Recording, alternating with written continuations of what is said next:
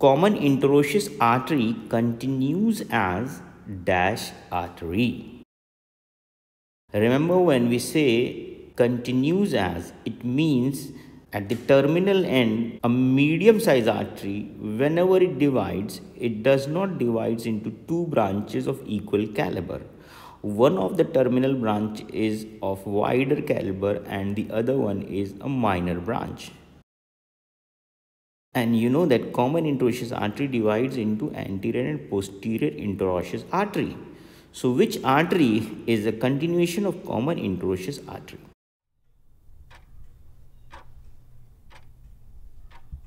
So here you're seeing in this image that this is brachial artery.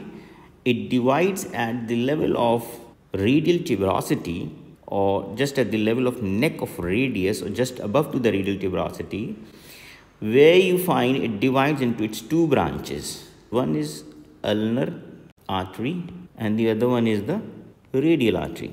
So now in this diagram you are seeing this, the superficial muscles of the front of forearm have been reflected out, and now you're seeing that this artery, radial artery, is superficially placed.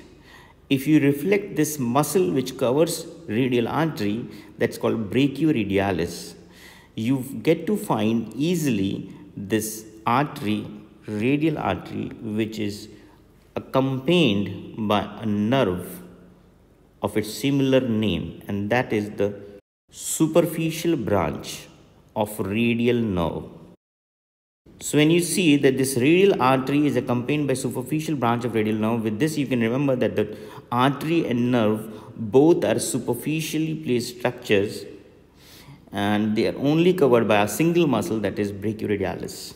So the bulk of the front of forearm is perfused by this artery called ulnar artery. Ulnar artery provides blood to nearly all the muscles of the front of forearm. So that is a major terminal branch of brachial artery.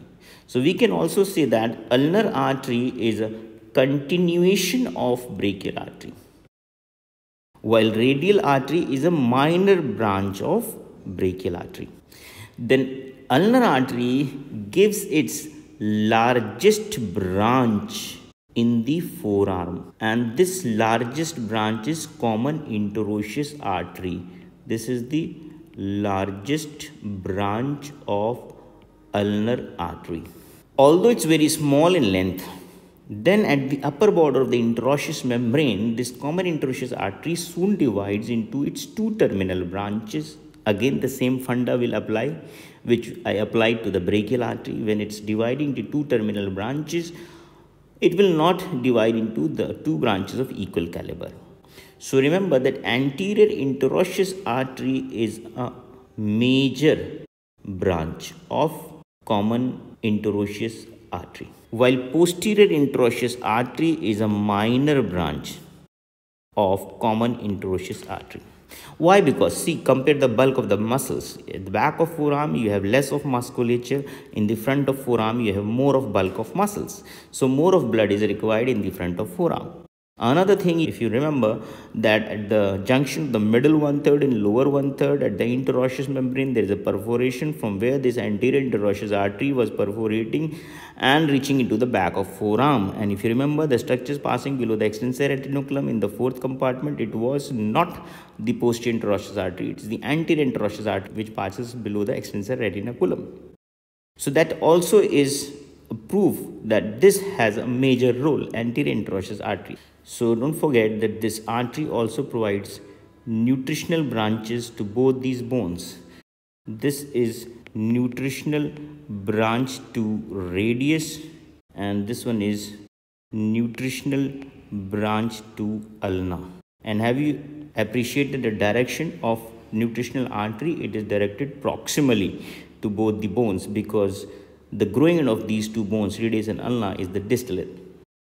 So it has so much to provide blood, nutrition to both radius and ulna, so much of bulk of muscles in the front of forearm. It also reaches into the back of forearm, right? So that means this anterior interosseous artery is continuation of common interosseous artery.